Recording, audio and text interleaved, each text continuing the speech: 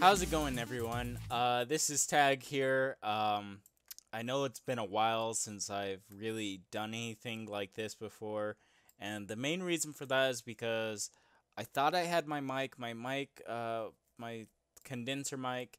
Um, it was broken for the longest time, like not working at least. And then I saw that it was working. I was like, "Oh my gosh, it's alive! I can record finally." And then it dies like 5 minutes later after I plug it in and see that it's working. So I don't know what happens there. I don't know if it's actually broken or unfixable or not. But I think later on I'm just gonna get a new mic once I save up enough money to get so. Um, so in the meantime, I think this mic quality is decent on my headset, but I'm not too sure. Um, I just got OBS, which is pretty cool. I noticed that I was using Camtasia recorder for any like tutorial stuff. I always use Camtasia because it's just fast, quick, and easy. But I noticed that I tested my audio in Audacity, and it looks like if you use certain programs, I guess certain recording software, that it limits your microphone. I don't know because, but I noticed that it did do that. So if you ever use Camtasia Studio, um, I would recommend you try and test out your mic in Audacity first before doing something. But I'm using OBS and it seems to work all right. So let's go get right into this and see what we're doing today. So today I have a map, right? It's gonna be it's sort of simplistic in the fact that it's not like super huge. It doesn't like take up everything. It's not really like super big, but it has like a lot of detail like in, I don't know. It's simple and it's complex at the same time, I would say. And it also has water and it has glowstone and stuff. All the things that make that can turn this into a really nice scene and stuff. So this is gonna be a sort of long tutorial series about like lighting. I actually don't know how long it's gonna be, but I'm thinking each video will be about 20 minutes or so. And just every other day I'll just like post a tutorial for you guys.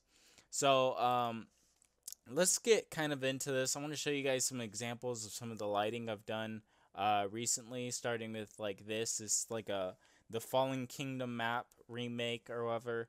And I did some testing of lighting and stuff, and it looks really, really nice. This is without global illumination. Um, I know I've been a big fan of global illumination for the longest time, but I've started to see how to not use it. Since that was like a main thing with the capsize animation, I was really desperate to use global illumination for everything, and it really slowed things down a lot. So, but I figured some things out that will be helpful for you guys to learn and how to light like this and stuff. I also got this. This is a really old render, but it's still really nice. For some reason, I think this is still to this day probably one of my favorite renders, just because of how just like clean it is and how nice, and the lighting is just like perfect. And this is like just the first render I did on this scene is crazy. So I really like this one. This was also a newer one with like the rain look to it and stuff. I was just testing some stuff out, and it came out pretty nice. And then here's a recent one where I try to do like a jungle type scene or whatever, and you can see there's like fog and there's little light shadows casting through the leaves and stuff, and it looks really nice. And the doff and stuff you can't really see that much, but it looks really nice. And the map that I'm using is Fairrow Dwin Town Center, and I'll have a link to that in the description. So I want to go over some of the basic stuff, like the lighting. You see, like lighting that people don't tell you about, and the Minecraft community and maybe other communities and stuff, there's a lot of different things that you can do with just regular Cinema 4D lights that I didn't realize until maybe like a couple of days ago. I was like, whoa, that's how people are doing this stuff. And so I want to share that with you guys because if I can catch a lot of people up on how to use lights the proper way instead of how people are using them, like for Minecraft animations, you can look up a ton of tutorials on lighting and it's practically the same thing. I don't see anyone using like like there's certain things that you'll see a lot of people just say, "Oh, you can stick a light in like this." And that's how you kind of light your scene, and you just keep on adding lights like that and turn on shadows and stuff like that. But there's actually there's a lot more within lighting that people don't realize, especially in the Minecraft animation community. And I kind of want to go over some of those points right now, and then later on we're gonna actually like decorate this scene and stuff like that. So I'm gonna turn this into a null, so that's a null group. So basically I just pressed Alt G on my keyboard, or it'd be Command G on the Mac, and we're just gonna call this map. I usually just like to have one thing because we're gonna have a bunch of lights in here and it's gonna be good. The first thing I usually always do, um, usually I always mess with the materials first, but I'm going to take the approach of just doing lights and break a few things down for you guys. So, I know many of you guys are against physical sky. And although I added a physical sky in my scene, I'm not going to use a physical sky, okay? There's one main purpose why physical sky is super, super important, right? So what you want to do is turn off sun, turn off sky, okay? We're not going to use them, so don't freak out. What we are going to use it for is for atmosphere. Now, you guys might be asking yourselves, okay, so what's the difference between environment and physical sky atmosphere? Because they kind of do the same thing. Like, if you enable fog on atmosphere, or your environment, sorry, and let's say we put this to like 5,000. So basically it kind of creates a foggy look. And there's nothing wrong with this, right? If you render it, you kind of get something like this, just a standard base render. And it looks really nice and stuff. The thing that I don't like about environment though is that it's not accurate. It adds just fog everywhere. Like the thing with environment is that it will make your scene like, how do I say this? It'll take away from like the actual color and depth in your scene rather than add to it, right? So what I mean by that is that if you turn this off, you have really dark and nice colors, right? You can see this even in the viewport, right? You have really nice dark standard colors. If you put environment on, it washes a lot of that away, right? The difference with physical sky atmosphere, if I set this up, should be set up right, but we'll see, is that it doesn't really take away, it kind of adds to it. But if we want to make this a little bit more dramatic, so I'm going to set some settings in here. I put 10. So horizon fade is basically it fades on this edge right here, but I usually just put 10%. Even if you don't see anything, it kind of fades and smooths out the edge on this dashed line.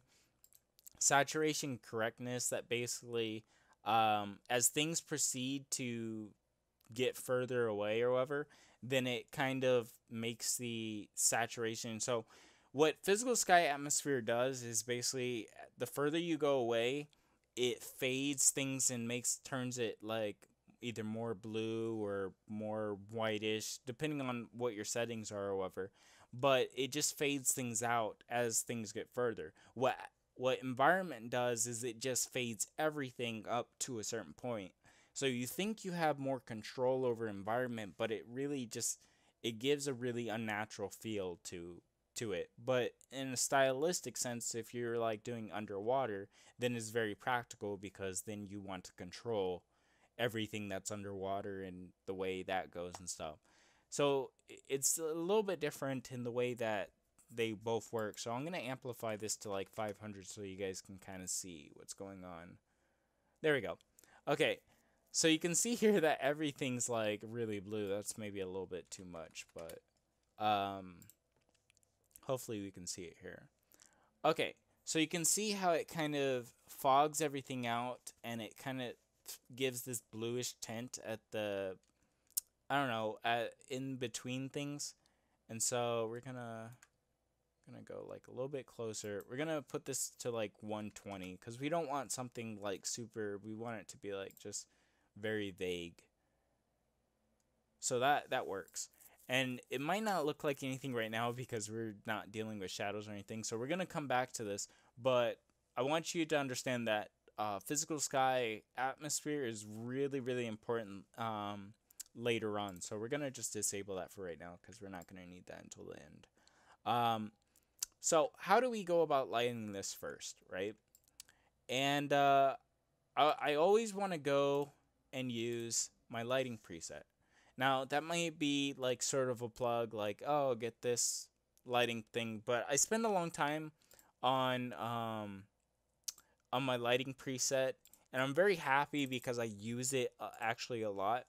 So if you do have my lighting plugin, it's like it's like $5 or $10. If it's not $5, then I'll make it $5. I'll make my plugins $5 or whatever, so that way it's cheaper for a lot of people.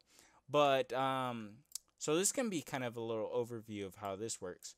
So basically, when you get my plugins or whatever, basically you can go to selection tool, right? And you can go to select polygon normal direction, right? You have that here. And what we're going to do is we want to light all the things that pretty much light in our scene. So that's going to be glowstone first. And we're going to select the top. We're going to select the tops of just one glowstone. And we're going to go over here to this selection. Here, let me drag this out. Select polygon normal direction. And we're going to press apply. And what you're going to see is that selects all of the polygon faces, the top faces for each and every glowstone, which is really, really nice because instead of having to do this all yourself, now you have all the selections of all the glowstone that you need in your scene. Now, for a scene that doesn't have, like, let's say your scene has glowstone on like walls and stuff and it may not have a top face, easy way to do that is maybe you can select another face as well, and it'll select two faces on each glowstone. You just gotta amp this up past like 90, or not past 90, past 40. I think it's past 40. No, not past 40. Anyways, you just keep on amping this up, and hopefully you'll get something that works. I can't really show it in here because this is such a small scene, but basically what you want to do is you basically just do another side until you get different things. Another thing you can also do is you can also use just the whole glowstone, and even though it'll render a little bit longer, at least you know each glowstone will be lit. And I'll show that later on. So what we're going to do here is we're going to go up here to the set selection tag. So now that we have each top face on the glowstone selected, we're going to say set selection. And basically what that's going to do is it's going to set our selection here on the glowstone for each one of those faces. And then we come back here to light map. We can turn it on, and then we can put the object top faces here, and then we put glowstone. Oops, that's another rec. We put glowstone right here. And what you can see here is now that we're getting our lights, and you can turn on all these light layers, and it starts lighting all these glowstone. Now, one of the things that I wanted to show you guys, so we're going to take it off a quick shading. What I meant, let's see if we can't see it. Oh, we can. So this is what I meant. Now, this isn't as accurate. I'm probably going to have to update this sometime soon so that way it's better for you guys. But like I was saying, it's not so accurate. Like, it'll do most of the glowstone, but there are still like some that aren't lit and all the layers are here. So again, right now, this is only like a measure for the selection measure is only for lag purposes. So if you're lagging really bad or if your render times are super high, then what you can do is you can do the different light layers to limit certain things, or use the polygon selection. Another thing you could do is you can just not use this and then it'll light everything, but the thing is it might double a lot of things. So like here you can see there's like 2 or 3 on this one thing, so just watch out for that. That's the one drawback for this, even though it does like light everything. I said light, not light, but yeah, it just doubles up on a lot of things, so just watch out for that. But as long as you can kind of get a sense of what's going on, then that's all you need to do. The default color on this is like a really dark orange. I learned that it's probably better to make this like in between like the really dark orange and like the white. So just do that. And so right now, and make sure animation mode isn't on. So right now this is what we get. We get something that looks pretty nice so far. I'm going to turn off visible light because we don't need it in this case. And I'll tell you why later.